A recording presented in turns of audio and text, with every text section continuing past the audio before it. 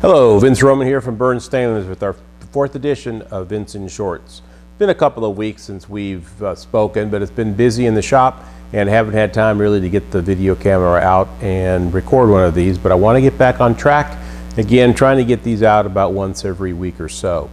So today's subject is going to be collectors. We've talked about head flanges, we've talked about tubing, we've talked a little bit about header design, but a lot of you have really been asking about collectors, and of course Burns Stainless is really known for its collectors.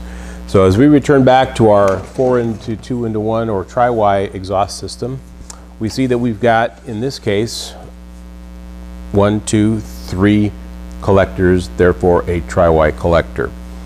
Now this collector here, which we can probably see on this final collector here pretty well, is that this is a parallel entry collector. We go down to what we call the collector outlet or a throat. We go to a transition, and then we go to a larger tailpipe size. The purpose of this collector throat or collector outlet is to try to broaden the power band of the exhaust system. Removing the final collector from our tri-Y header system, we can see the makeup of the collector. It's made up of actually what we call a base collector, a transition, and a ring. This base collector is the 2-into-1 portion of the system and is actually made from 15-degree bends. And the reason we have chosen 15-degree bends is because that gives us the shortest exhaust collector with the best power system. If you take a look at a typical ASME Venturi system, you'll notice that the convergent angle coming into the system is 21 degrees included and about a 7-degree taper on the outlet. Now, a Burns collector is not exactly like a Venturi, and although that's where we started, which a 21-degree included angle would actually correspond to a 10.5-degree merge angle. But as we had done our testing, we have found that anywhere from about 8 degrees up to about 15 degrees is the optimum angle for a merge collector. If you go narrower than 8 degrees, you get a very long collector and you start having wall losses. If you do a steeper collector, the angle here where you're trying to turn the flow disrupts the flow, causing pressure drops and therefore reducing power. But anywhere between about 8 and 15 is really ideal for a naturally aspirated collector. Now, we make collectors in many different configurations. This is a 3-into-1 collector with a reverse cone megaphone, so this would be a drag racing style collector, or we've actually used it on a lot of road racing 911 engines that do not have to require to run mufflers. Of course, we have the traditional 4-into-1 collector, 5-into-1 collectors, and the reason I'm just showing them to you is they're actually kind of interesting to look at, and they're actually, in my case, actually, I think they're actually very beautiful. And what most people, we make 6-into-1s. I didn't have an example of it to show you here, but this is the 8-into-1 collector, and this one usually, when we take it to the PRI show, attracts the most attention.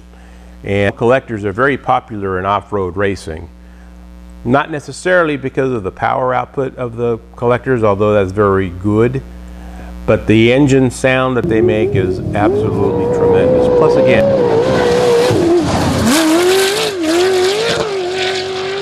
it is a very compact package in comparison to, let's say, two 4-into-1s and a final 2-into-1, which might be better from a torque and power perspective, power band rather, but in terms of packaging, this is really very much easier to do, especially on those off-road buggies.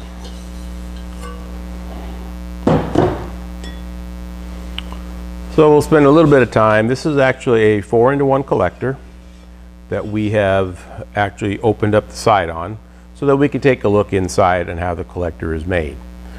Many people will often look at the goylet that's on the inside, which is that little pyramid that's formed from the three from the 4 tubes that are going into the collector.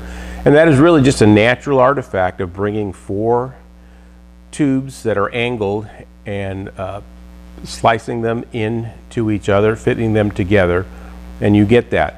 But when you look inside, what you do see is you see a very smooth transition from the 4 tubes to the single outlet tube. And that change in area that's occurring inside the collector as we move downstream in the collector is very important, because in order to try to get the best pressure recovery, we want to keep that area change to be as little as possible. And that goylet forming in the center, kind of a collector that you'll often see out in industry, is what we call a formed collector.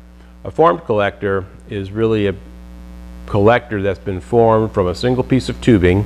They've actually put a cloverleaf shape, in the case of a 4-into-1, into the collector and taken the 4 tubes, welded them into this side, and usually the outside is rather large. Those types of collectors, because of the unevenness, or rather the non-uniformity inside of the collector, do not perform nearly as well as a merged collector. A lot of people will actually take what they call a pickle or a goylet and put it into that formed collector, and trying to say that that's going to make it a merged collector, although it might make it a little bit better depending on how well it's done, but it won't make it anywhere as near as giving you the efficiency of a good 4-into-1 merged collector.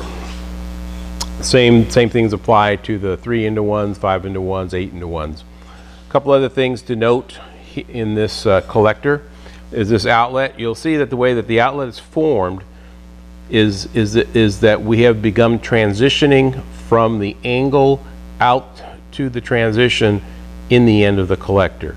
And this profile here, this curved profile, has been carefully chosen, and we actually have special tooling in order to do that. That is one of the very unique things about Burns merged collectors. And if you take a look at collectors from other manufacturers, this area here is very abrupt.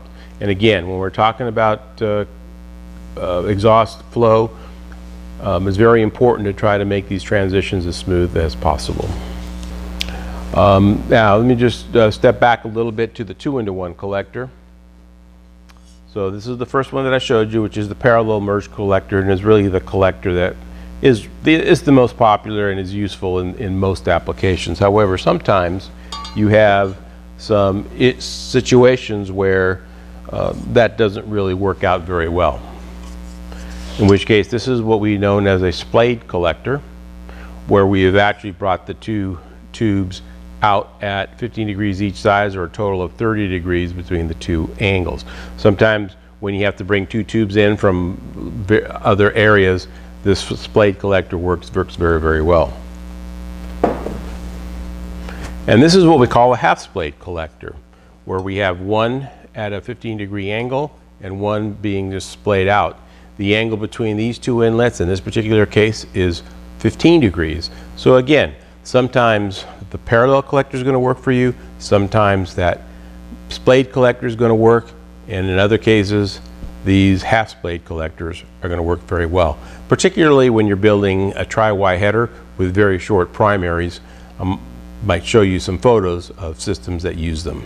So that is what I'd like to talk about today, and I hope that you've enjoyed this edition of Vince in Shorts. Take care. And it helps us with that transition from the 4 tubes to the single tube.